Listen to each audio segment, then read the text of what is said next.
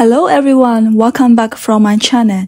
Today we are going to do the exercises from Cambridge Primary Science Learners Book 4.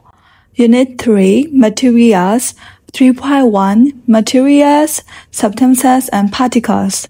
Focus. Question number 1. Decide if each of the statements below describes a solid or a liquid. Write the word SOLID, solid, or liquid, liquid, next to each statement. A. It has no fish shape and can flow. Liquid. B. It has a fish shape and cannot be squashed. Solid. C. Its particles move very little. Solid. D. Its particles move around each other. Liquid. E. Its particles are quite close together. Liquid. F. Its particles are very close together. Solid. Practice. Question number 2.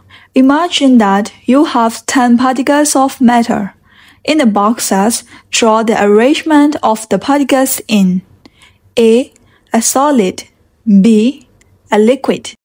So here are the answers. Question number 3. Choose words from the word box to complete the following sentences. You will not use all the words and you will use some words twice. So the words are solids, liquids, shake, shape, tightly, loosely, spread, move, particles. So let's start. All substances are made of particles. Solids have a fish shape due to their tightly packed particles which move in a fixed position.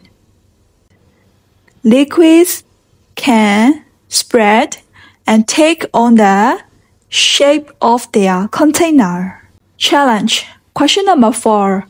The drawings show how scientists think the particles are arranged in a solid and a liquid. A. Identify which drawing shows a solid and which drawing shows a liquid. The picture A shows a liquid. The picture B shows a solid. B. Write 2 sentences about how the particles are arranged in drawing A. The particles in liquids A are not as close together as the particles in solids. They have larger spaces between them and can move more freely than in solids. C. Write 2 sentences about how the particles are arranged in drawing B. The particles in solids B are held tightly together. They have small spaces between them and cannot move freely. Question number 5. Draw a line to match the correct ending to each of the sentence started below. Sentence starters. A. Solids have a fish shape because their particles do not move very much. B. Liquids can change shape in some ways because their particles can move around each other.